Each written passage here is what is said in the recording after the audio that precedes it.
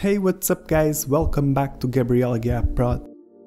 This time we are going to see this very cool effect that I always wanted to recreate with shader graph. It's basically a shield with some ripples when it's hit by something, and I think it's truly awesome. It's a little bit complex, this effect, but I will try my best to show you every step I took to achieve something like this.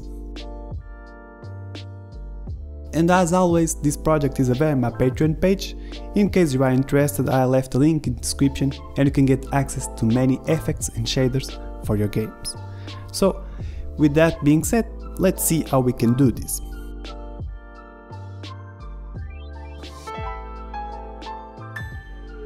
Alright, so if we break this into parts, this needs a shield, which requires an hexagon pattern mesh, an appropriate texture that fits the UV maps perfectly, and then there's a special shader that has vertex offset, Fresnel, and a few more things that we are going to see.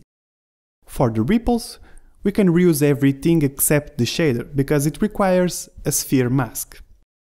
And I also needed to create a script that detects collisions on a sphere collider. And then there's a few more particle systems to complement the whole effect. So those are the main parts to create this shield. Now for the mesh I used Blender, and it was actually fairly easy to create a sphere with an hexagon pattern. All I had to do is start with this icosphere with a subdivision of 3. And the trick now is to turn on tissue in the add-on settings.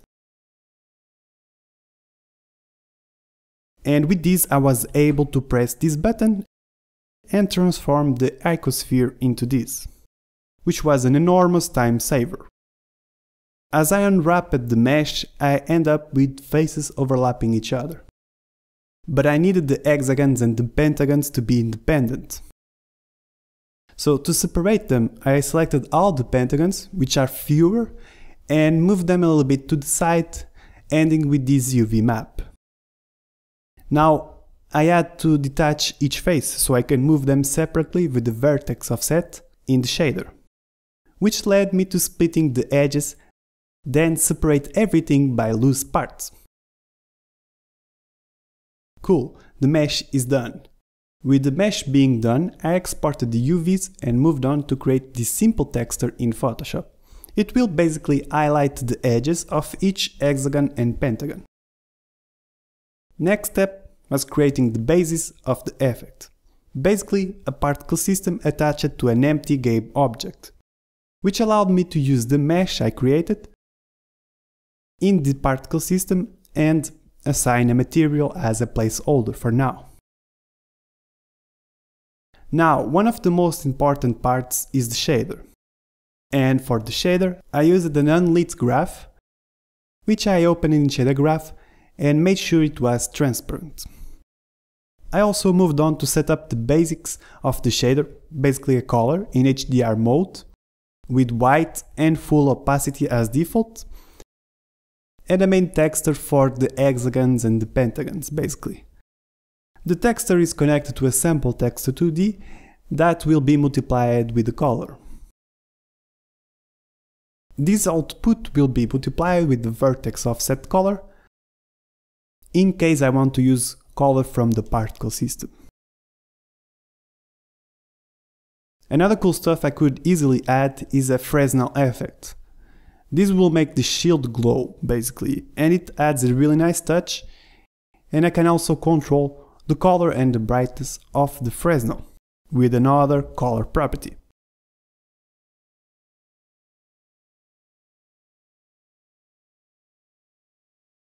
With the basics of the shader being done, I created a material and added to the shield particle system.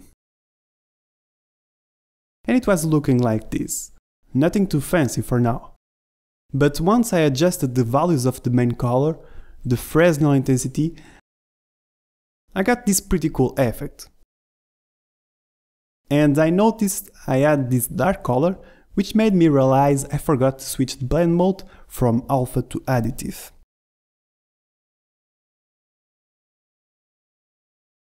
And now it looks much better and it's more appropriate for a shield effect. Now my next step required vertex offset, so I could make all of the hexagons and pentagons move outwards, like if the shield was breathing. And for that I used the position node, set to object, which allowed me now to add modifications to these original positions of the vertex. So I used the time node, multiplied by some value that is going to manipulate the frequency of a sine wave.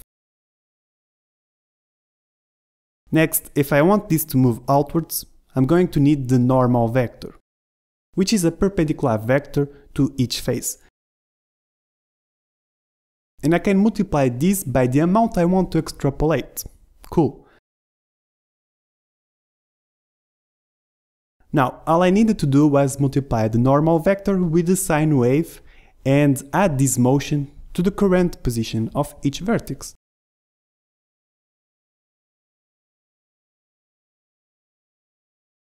And after adjusting some of these values, I got this breathing shield, which is really cool. I could make it look a little bit bouncy if I wanted,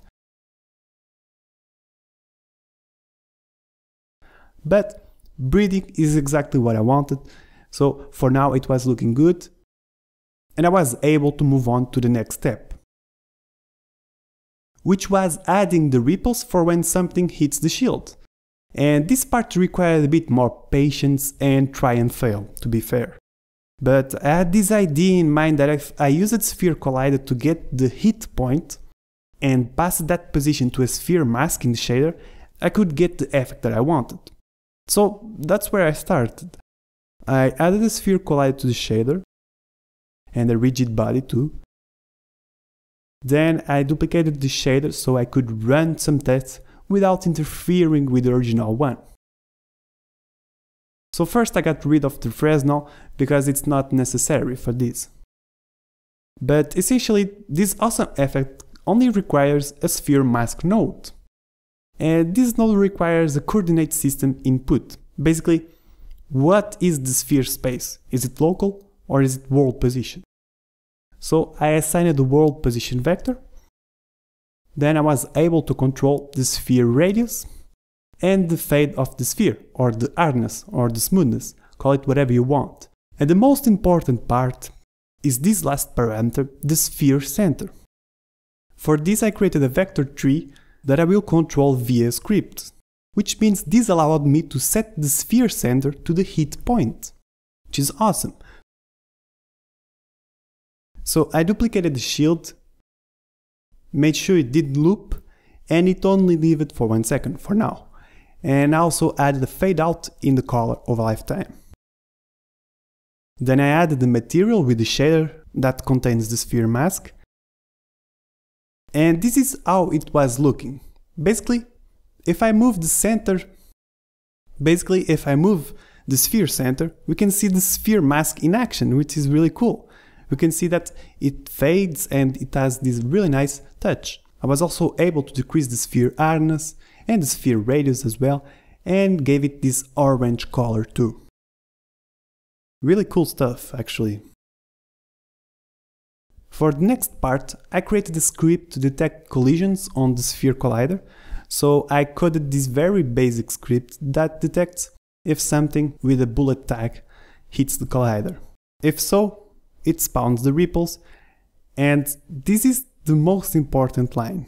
It's the line that communicates with the shader and tells what is the sphere center. But I needed to rename the sphere center property reference in shader graph, so the script could detect it. And to quickly test this out, I created a sphere with a collider, a rigid body, and set the tag to bullet. And at this point it was already looking pretty cool. And it worked like a charm. Every time the sphere collides with the shield, it will spawn the ripples, basically. And for the final touches, all I had to do was add a few more particle systems so it becomes even more interesting. For example, like a flash of light, a shock wave on the ground as well, as another shock wave in the middle, why not, a few trails too, the shield mesh with the shield texture with a basic additive shader, a few circles on the ground as if the shield was emitting those little shock waves, and these hexagon and pentagon particles too. And a few more things in the end. And if you want to learn more about particle systems and effects in Unity, I have a lot of tutorials on my channel, and I also have a Udemy course where I'll talk about this subject extensively and in an organized manner. I left links in the description and in comments as well, in case you want to check that out. And now for the shield to have this motion, I used custom vertex streams. And in case you want to learn about that too, you can check out this blood tutorial that uses custom vertex streams as well as this slash effect in case you're interested. But basically, I'm controlling the vertex offset amount in the particle system with this curve. And that's what gives this breathing feeling. At the end I also added a noise texture to distort a little bit the motion of the vertex offset, so it creates this glitchy thing in the beginning. I think it adds a really nice touch. And then I made a few more adjustments, and this is how it's looking.